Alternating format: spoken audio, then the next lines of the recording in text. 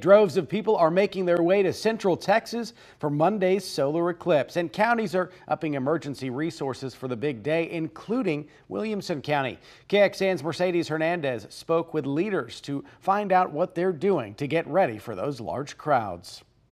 We just want to promote, safety all around. Chantel Brannon is the interim director of Williamson County's Office of Emergency Management. Wear your glasses. She says there are a few things she's looking out for on the day of the eclipse, like heavy traffic. Just make sure that you plan ahead.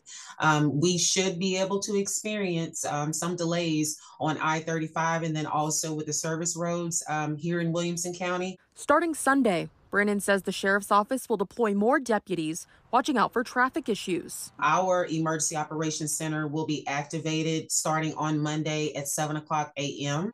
And Monday, 3 quick response units made of first responders will be deployed to places seeing higher volumes of 911 calls.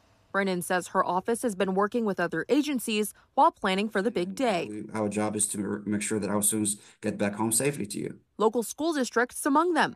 Round Rock ISD Superintendent Dr. Hafed Azaiz says the district is planning for its own eclipse interruptions. School will be in session like usual. He says buses could be delayed after class lets out. So they do the elementary, they have to come back and do the route for middle school and then come back and do for the high schools.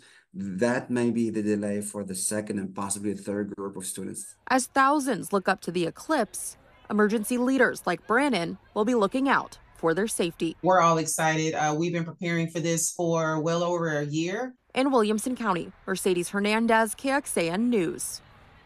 Brannon says while the county has not issued a disaster declaration, it does have one already drafted and on standby ready to be signed if needed.